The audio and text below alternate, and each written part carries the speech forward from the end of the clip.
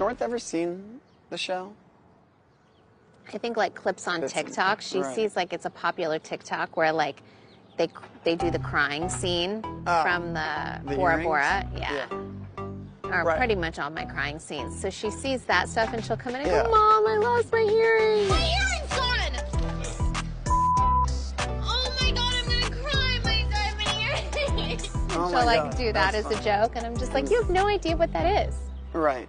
I'm just thinking like they're gonna watch it at some point because it's like our life.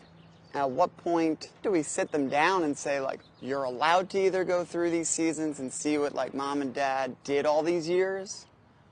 Or, you know, at some point they're just gonna be like, I I wanna don't see really when want to explain like who Chris Humphries is. See that is your life, that is your past, and at some point they're gonna be interested in seeing everything. They're either gonna do it without us or with us. I get that. And I'd rather do it with. I'd rather be that parent.